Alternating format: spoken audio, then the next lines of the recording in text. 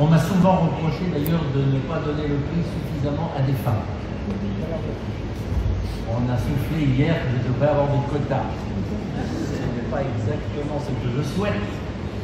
Mais je pense que Madame Fatima 𝐷𝐻𝐻𝐲, qui est la première dame de Sierra Leone, donc l'épouse du chef de l'État, est une femme, pardonnez-moi, extraordinaire. Et vous avez pu l'apprécier dans ses interventions, vous avez pu l'apprécier, c'est véritablement une femme de leadership. Et vous avez une vision, Madame, en tant que ce qui concerne la vie politique, la vie sociale, sociétale, mais aussi les grands domaines de l'action gouvernementale. Vous êtes intervenu avec brio tout à l'heure dans notre initiative Oil and Minerals sur la réappropriation par les États d'Afrique de leurs ressources naturelles. Et véritablement, Madame, vous ouvrez des voies et je sais que votre mari doit être un homme extraordinaire aussi, parce que derrière tout homme extraordinaire, il y a une femme extraordinaire. Et véritablement, la Sierra Leone va aujourd'hui être un exemple en termes de gouvernance, d'efficacité. Et vous en avez la responsabilité dans une certaine mesure. Fatima 𝐷𝐻𝐻𝐲, première dame de la République de Sierra Leone.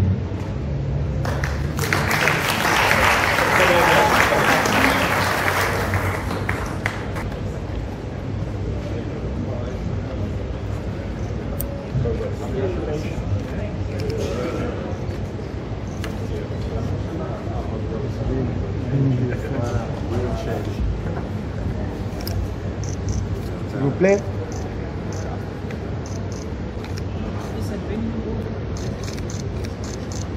Merci.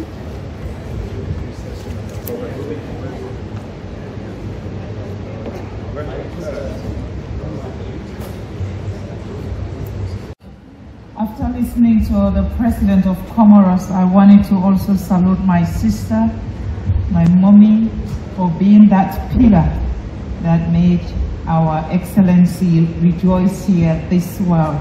Thank you, sir. Not every man celebrates their wives. Thank you. I want to also say, you know, when you say you are the class of 2024, they say, show me them.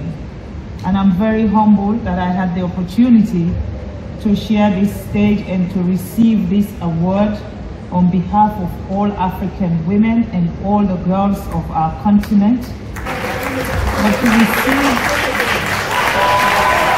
to receive this award with a president of a whole nation, with a governor of the biggest state in Africa, and you know, Mr. Giron also. When I look at the caliber of people that I stand between, and being the only woman, I have to say thank you to Allah for giving me this opportunity. But most importantly, I want to say thank you to my husband, retired Brigadier Julius Maada Bio, for allowing me to do the work that I do, for giving me the space to be able to speak up for the voiceless. There's a lot of African First Ladies. Only a few of us have the opportunity to actually represent Africa. And when you have a president who is willing to give that space to his wife and say, go and fight for your people, we have to appreciate them. So I'm more thrilled when I heard the president of Comoros also speak this well about my mommy here. And I mean, we've been together for the last 6 years. I can tell you, you will never see this man without this woman. They've been together all the time. And I want to say, I am humbled. I want to thank the Ambassador, Jean-Paul. You are such a wonderful man. You have made me feel so welcome since I arrived here from Vienna 2 days ago. And you have appreciated everything that I do. You have actually pushed me to do more, and you gave me platforms that I needed to express the things that I want to express to the world. And for now, for you to also look at me and give me an award among these wonderful men, I want to say thank you and that I appreciate you.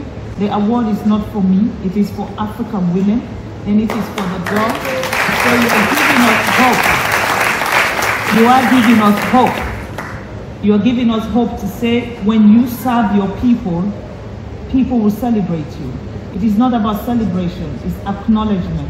And this award is for every African woman, it's for every woman in Sierra Leone, and it's for those girls that I fight for every day, those girls that I refuse for them to be married as teenagers, those girls that I'm pushing to be in school and retain their education so that they will be able to be somebody in society.